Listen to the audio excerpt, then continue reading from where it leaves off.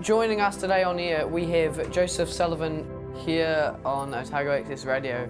I have my own half-an-hour radio show where I interview sports stars.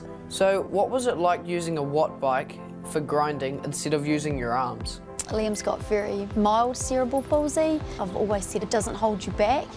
You know, it's part of you, it's who you are, but you're going to make the most of it. Liam was interested in getting involved in some sport, so we explored some different pathways for Liam, and what we came down to was athletics was his thing.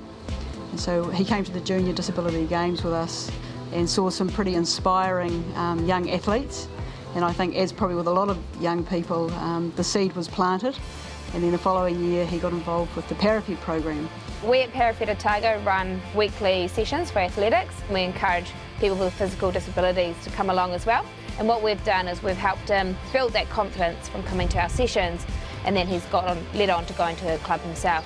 That's what I would say really actually got me going with athletics, because of the whole competition. You get to meet lots of really cool people, and it's just a whole lot of fun really. It's great for everyone. I'd like to make it to the Paralympics someday and hopefully win a medal.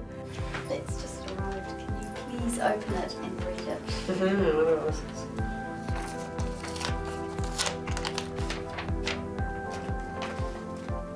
Welcome to the world of sport, which dovetails so well with your radio show. Through athletics, I have forged lifelong friendships at home and abroad.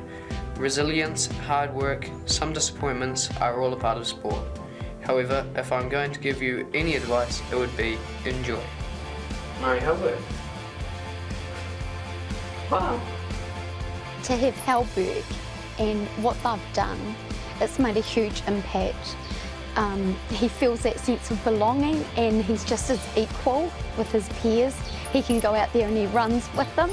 And as crazy as it sounds, if he didn't have his disability, he may never have got these opportunities. So I'm so thankful, and it's just great.